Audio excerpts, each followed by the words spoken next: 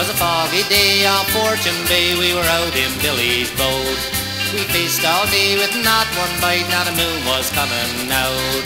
There were me and Billy Fogarty and Billy's brother Ross, and we all agreed to hit for home before we all got lost.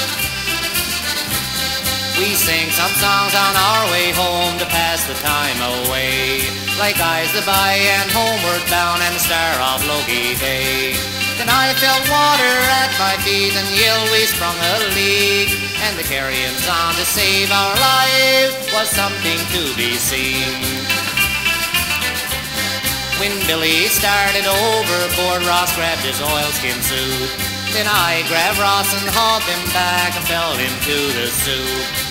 Billy threw a line to me, I grabbed onto it tight, but as he started hauling in, the boat sank out of sight.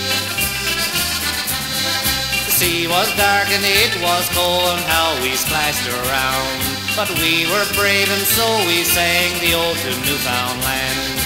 We sang as loud as we could sing as the water rose, but when it got up to our necks, it stopped and there we froze. We thought by some strange miracle that we could walk on water. If Joey could, then why not us? And so we walked on further.